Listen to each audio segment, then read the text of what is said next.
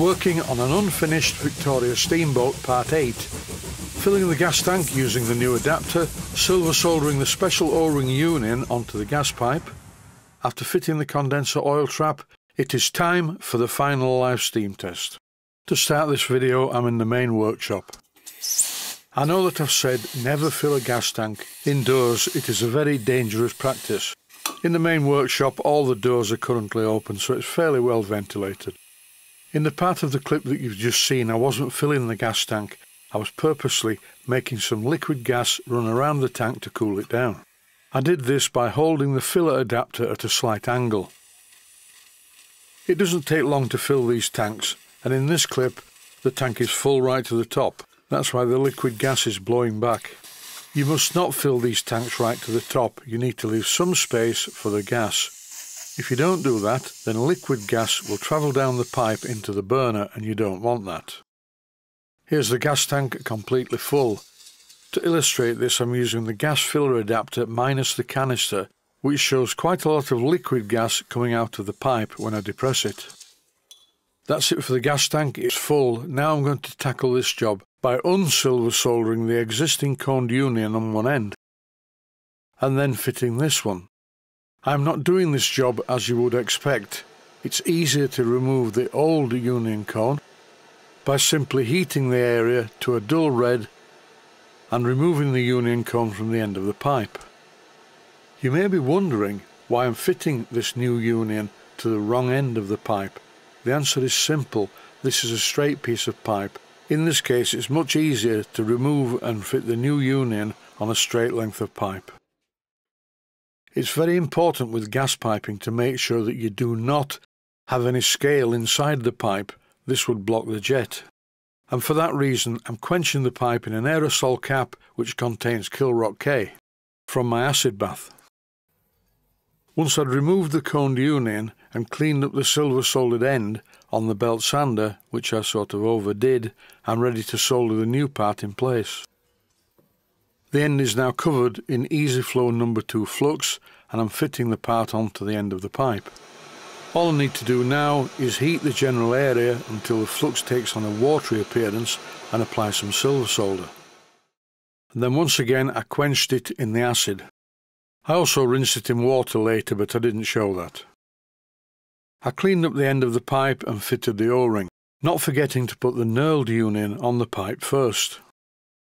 This is 1/8 of an inch diameter pipe, and I find it really easy to get silver solder down the end of it and block it, so here I'm testing it to make sure gas comes out of the end when I open the valve.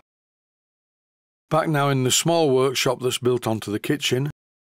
First thing I did was to bend the end that I've just silver soldered to 90 degrees. It's really easy to bend because the silver soldering anneals the metal, and it's now very soft and very easy to bend. Then I unbent the other end to straighten it out so it fitted on the gas valve. The valve on the pipe is the emergency gas shut-off valve. I piped the new condenser in place, as you can see here, and it's piped using silicone rubber tubing. The steam test is about to start, and the first thing to do is to fill the displacement lubricator on the engine. Once again, you use steam oil, never machine oil, never motor oil, always superheated steam oil, which is much thicker than normal oils. And also, steam oil doesn't contain additives that normally attack silicone rubber O-rings. The next thing I need to do is fill the boiler with water. The water you can see was what was left over from the previous steam test. Once again, the Mammoth funnel is far too small, and I'm filling it with a bottle of water. It's not spring water or distilled water, it's just ordinary tap water in a spring water bottle. As a general rule, it's not a good idea to fill the boiler to this level. What's going to happen when it raises steam is the boiler will prime badly, which means water will be carried over into the steam supply to the engine. I open the valve on the gas tank and light the burner via the chimney using a naked flame. All I have to do now is wait, and not for very long. As I mentioned in a previous episode, this is an early Cheddar Models boiler, and it's not a water tube boiler, it's a fire tube boiler, much more efficient. And also with a sensible burner underneath, it doesn't make a howling noise like you get with the plug-in type ceramic burners. Once the engine starts, I'm going to use a stopwatch on my mobile phone to time the duration of the run. This is what I thought would happen. The boiler is over full, and as it's raising steam, once I open the steam valve, it just admits water to the engine to start with, which runs everywhere all over the base plate. As a general rule, it's better to fill the boiler 3/4 full, then you don't have this problem. It's much better now the steam plant is fitted with an exhaust condenser. This is what it's caught so far, and the run hasn't really started. Most of this condensate was from overfilling the boiler. As soon as the engine ran under its own steam, I pressed start on the stopwatch. And that's it for the narrative on this particular video. You will see me emptying the condenser frequently and showing the time on the stopwatch as the test progresses. Here I'm having a feel at the gas tank just to check what the chill level is, and it's really not bad. Gas tanks chill and can even ice up owing to the evaporation of the gas inside the tank.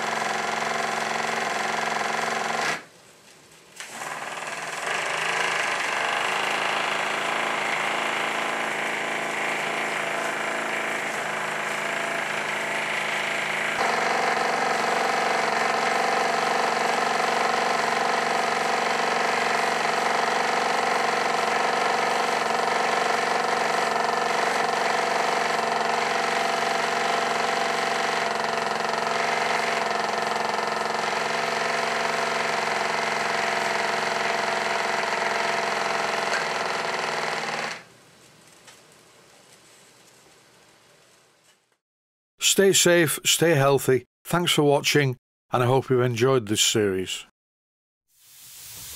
please take the time to visit my main Steam Models website and click on the section of the website that says Video Playlists. And by doing that, you can find other videos that you may like to watch. And by using the playlists, you can actually watch the videos back to back.